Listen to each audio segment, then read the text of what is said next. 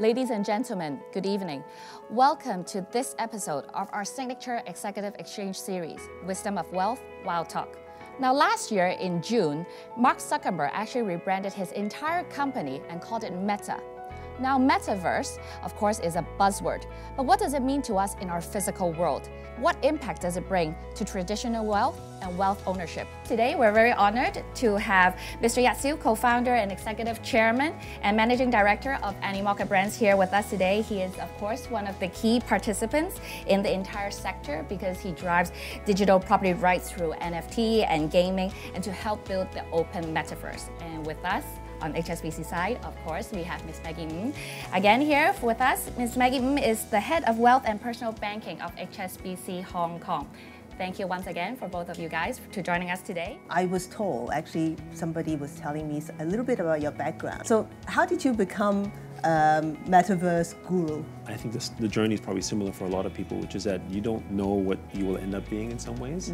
If you go towards a path in which you feel that you have purpose and you think it's important, sometimes you don't know where life will take you, and it's almost impossible to know. And the way I got into technology was actually an indirect way through music. I wasn't a very gifted musician in comparison to many of my fellow students who were clearly better, and music is one of those things where you can tell who's really good or not.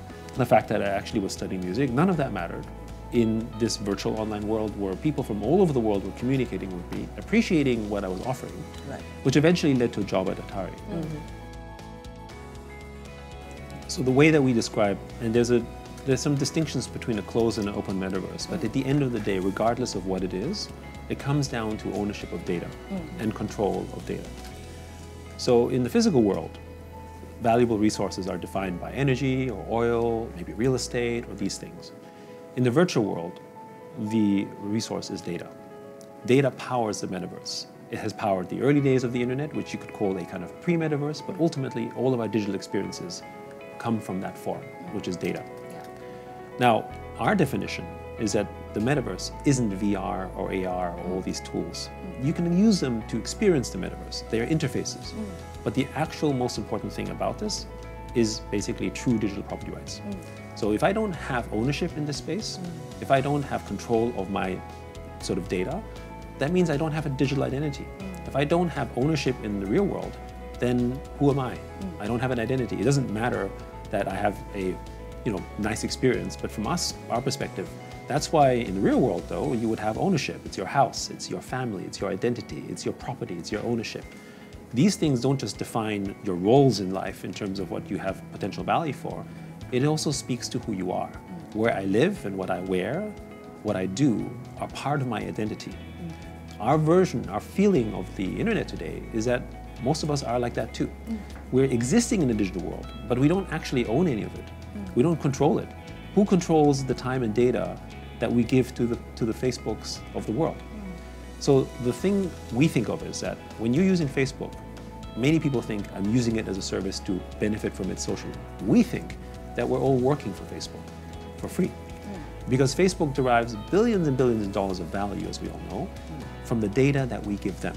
Now, if we all stop using Facebook or Instagram, what is the value of Facebook? It's nothing. So why are we not getting value, fair value for it? So what they've done is, through, I would say, this amazing, call it trick, shall we say, made us believe that using Facebook for free is a benefit to us, when in fact they are the main beneficiary of it all. And it started this way because in the early days, the internet and technology was an add-on to life. It was, maybe we spend a few hours a day in this, and therefore it's no big deal. But think about your life today. What's the first thing you do in the morning? Check our phones. Yes, check your phones, go online. What's probably what you do most of the day? And what's probably the last thing you're doing during the day? And how do you communicate with most of your friends? It's entirely digital. So I would argue that our digital dependency is actually become the majority of our life. But that Instagram handle that you have 1 million followers on, it's not yours. Right? That virtual item that you paid for, that is in your game, it's not yours. None of it is yours. And so when we say the open metaverse, which is the difference between the closed metaverse, which is something like what Facebook is looking to build, we think essentially the open metaverse is all about true digital property rights. And the experiences around AR and VR is basically how you can experience the metaverse, but it's not the metaverse in and of itself. I do have some interactions and experience with the early stage of DeFi, but it's a passbook version, the passbook account version of Yat Siu's bank account. My experience with DeFi, blockchain actually, is in my last venture when we developed a blockchain-enabled supply chain finance. And the whole discovery and development of that actually made me realize the power of traceabilities. When you have traceabilities, you create accountabilities, and therefore you also have trust. So that's the first level of tokenization and blockchain capability. Now, things have evolved in the last 10 years, and it's now taken into what Yat Siu was talking about, which is the high ground of the whole technology behind is to respect your ownership right, your digital right, and get back to the creator of what they deserve. And it's all coming to, if I can say anything about my previous adventures with this, it is also traceability as well. Because you can trace, that's why you can give back. Well, so first, non-fungible tokens by definition simply mean that they are tokens that have a scarce attribute. It doesn't mean specifically anything else other than that. But the representation of the scarce attributes of NFTs means that they can mimic all the effects that we have in the real world. So for instance, when you buy a wedding ring, the wedding ring in itself is fairly fungible when you buy it from, say, a jewelry store. But the moment you own that wedding ring, it is uniquely yours. And it is also unique to the person you give it to. And that story of that wedding ring becomes a part of your identity. It is entirely non-fungible in nature, even though the qualities of it, the material, the gold or the silver it's made of is probably exactly the same as every other wedding ring in the world.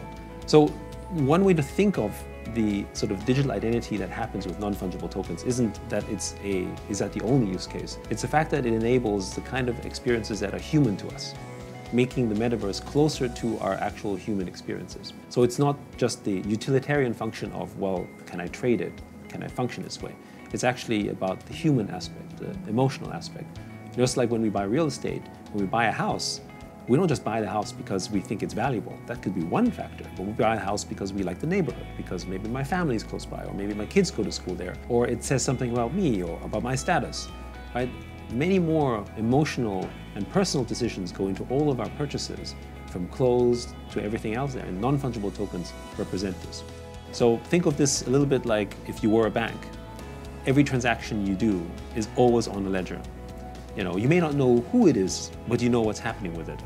That level of transparency may not be comfortable for everyone, but if you can participate in this, I think you can audit it. You'll have a greater understanding. So I think the secret of sort of succeeding in a DeFi, a decentralized world, is to understand how to navigate and read on-chain transactions, which is frankly to me no different than understanding Excel, for accountants in the last generation. First of all, there are a number of generations that HSBC has clients of. For the last generations, I think they look at the new economies as a hedging. Yeah. So very much to what Yat Siu was saying, risk off, diversify, so that I don't want to miss out. Yeah. The newer generations appreciate the value of Metaverse to the extent of the purpose. The purpose is to protect digital ownership. And that's what they are, to a certain extent, because of this purpose, they're also thinking that they want to partake in it. So that's the newer generation. That's to the wealth piece.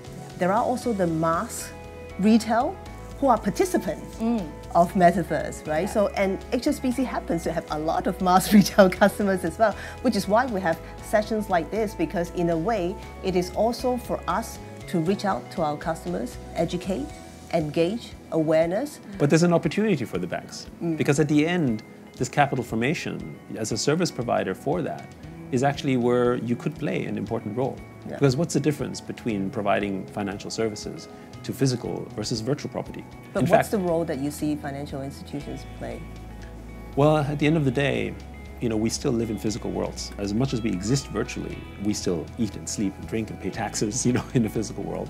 You are the bridge to that, right? And the other thing is the financial services component is very important. You provide a level of trust to an institution. We don't think, for instance, that regulation is not going to exist in the metaverse. Regulation will still be there. These things are important, and you have an advantage with that.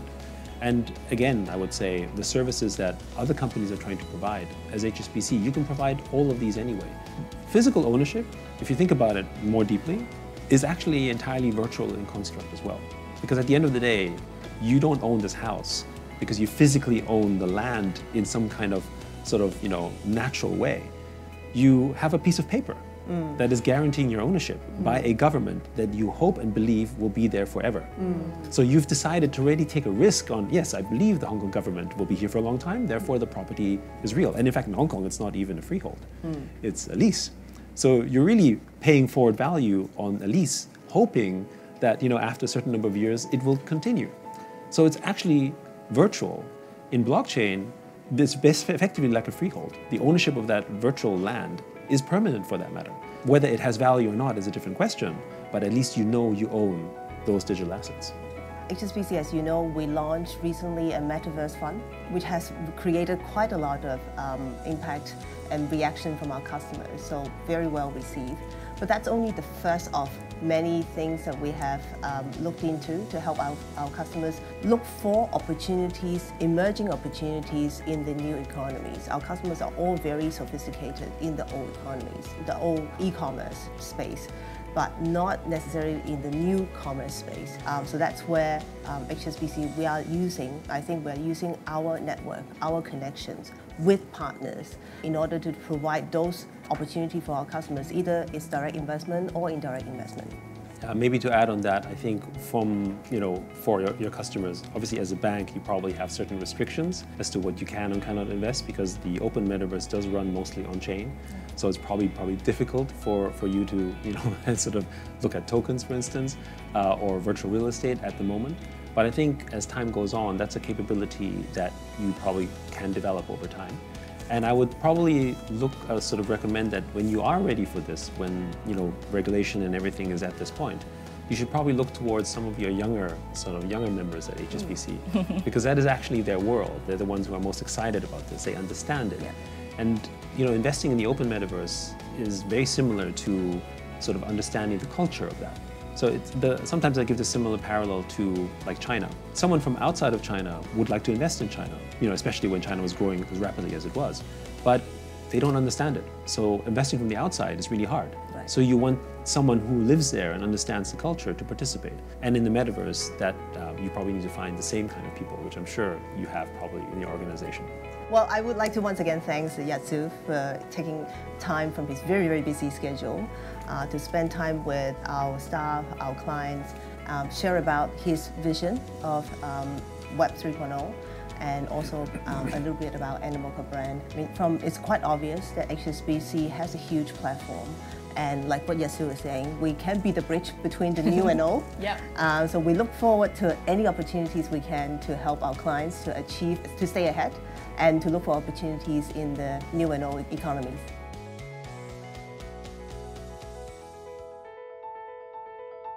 As you can see, Yat Siu is a prominent example of somebody who look ahead and stay ahead. HSBC has a rich platform and we are best placed to serve our customers to look for opportunities ahead of games and bridge the old and the new economies.